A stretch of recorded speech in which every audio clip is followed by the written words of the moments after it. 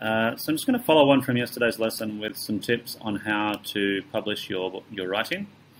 Today you might get an opportunity to do that.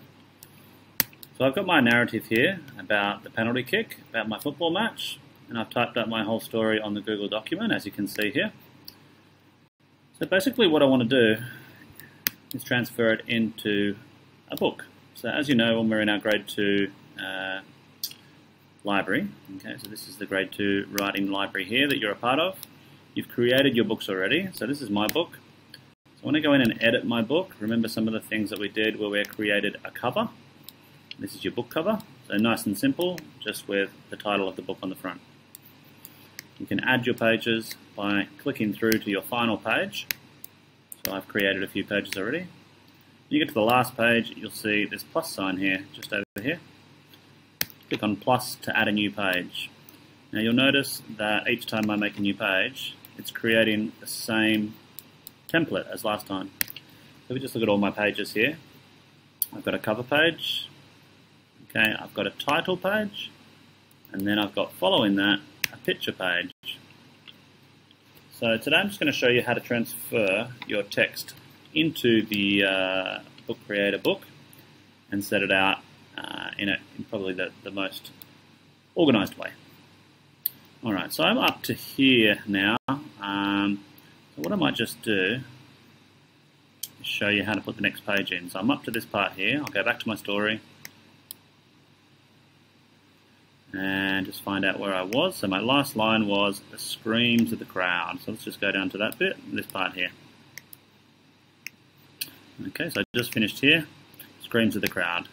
So when I put a new section in, I'm not going to put in too much at the one time.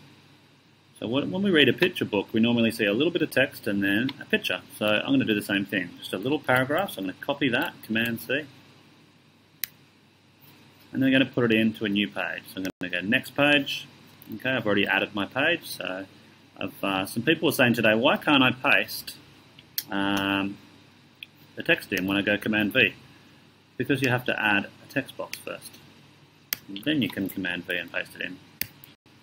Okay, you'll notice that my text is really small on this page. So if I go back to the previous one and check, the text on all of my pages is 39 size. So you'll have to play around with the text to see what's a good size for you.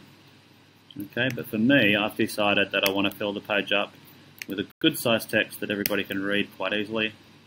And I'm going for 39. So I'll just take that up a little bit. There we go, 39. The next thing I want to do is make sure that it's centered and aligned on the page. So you can see these lines. There we go. There's the center when you see the pink line. Alright, and it's nicely in the middle of the page now. Alright, and then I just go back to my story, and I've done that, so I'm going to put the next bit in now. Sadly, the smile didn't last long, as almost immediately the ball took a sharp turn to the left and sailed right past the goalpost, missing, I'm going to fix that actually, missing its target by a long way. So I'll add the next part of my story in, Command C. Alright, going on to my next page now, add my text box, paste in the text, and done.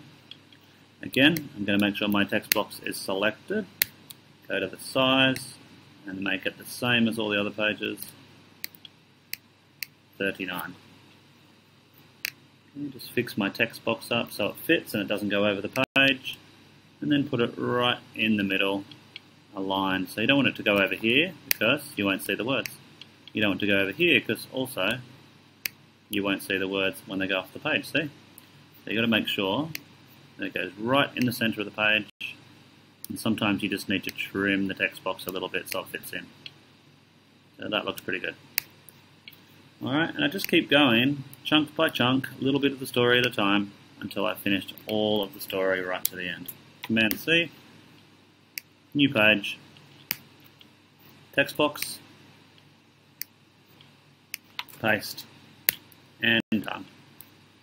Just fix up the size again. And that is all the text in my story that is now